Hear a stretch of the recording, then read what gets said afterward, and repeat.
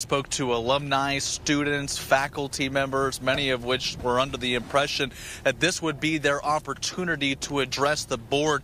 But the board coming out right off the bat and saying that any comments that would have been made would have been done yesterday and through the proper channels like the three individuals had done yesterday. Now, on top of that, really the biggest takeaway out of this, Madison, is that the board doubled down on its decision for Bill Johnson. Students, alumni, and members of the community packed Todd Hall this morning after being told they'd be allowed to address the board. That was until they found out that the students and alumni that spoke yesterday would be the only ones voicing their concerns. Each one of them were passionate, and they were vocal with their thoughts. Each of them followed the procedure set forth in the board's bylaws and requested in writing to address the board.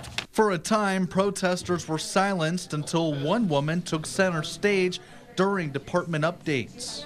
We are in an emergency meeting today, sparking arguments between faculty members. I asked my fellow faculty to behave like PhDs, not like kindergartners.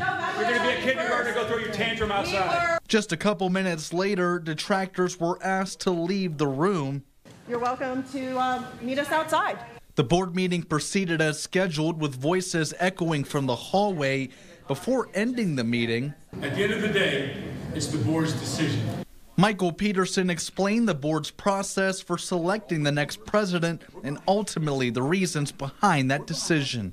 He convinced an entire, -1, a board of trustees that without, minus all the political stuff, we set that aside, that this guy could come in and have a direct impact. Adding that the board is excited about the direction Johnson could take the university. With more local news, I'm McCrae.